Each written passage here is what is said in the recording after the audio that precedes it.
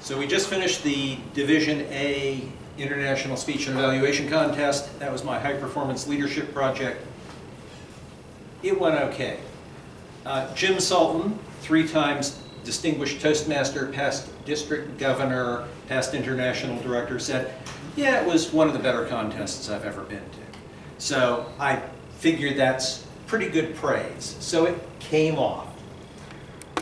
But this is not so much about a victory lap as my telling you what I learned by doing this project. The first lesson is one that I mentioned at the end of the contest, for those of you who were there. If you want to up your game in speaking, you enter the contest. If you want to up your game in leading, you organize the contest. It's a great opportunity to get a bunch of people together, to get them all moving in the same direction towards a common goal.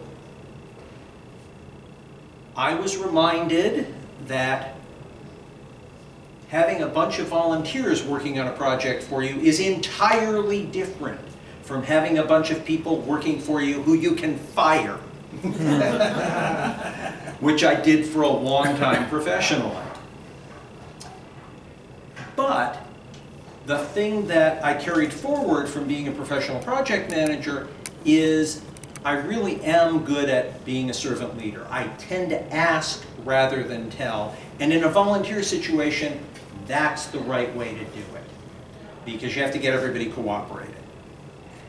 So a good friend of mine said that once said that the major lesson out of every armed conflict is maintenance doesn't get done, maintenance doesn't get done, and maintenance doesn't get done.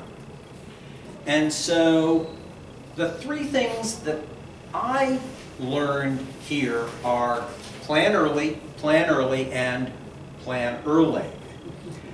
I started planning how the contest was going to work before I had my high-performance leadership project committee completely constituted. So I had a chance to do some back-off and retries of different ideas after I had advice from that committee. The next 2 things are the real guts of the lesson I learned. Pick good people and let them do stuff. For example, I had my fellow area directors take care of some aspects of the contest. So I asked Bob King and James Harmon to deal with food. Boom, done. I just didn't have to think about it after that. I asked Jim Sultan to be the contest Toastmaster. Jim took care of all of the paperwork with the contestants. Julie Randall, who has been the district chief judge for a couple of years, just took care of recruiting judges, took care of all of the judge paperwork, and I didn't have to worry about any of that stuff. So by handing those things off, I could concentrate on recruiting other volunteers, and I was helped in that by Stephanie Hooper and Rebecca Murray. And they made sure that there was some geographic distribution in people filling the other roles in the contest. Always remember to thank the volunteers. Mike Hayden, who was the chief district judge for a number of years, instituted the chocolate standard. He made sure that volunteers got paid in good chocolate. But I also made sure that I wrote every one of them an effusive note thanking them personally. The other thing that I was reminded of from my days managing professional projects is spreadsheets are your friend.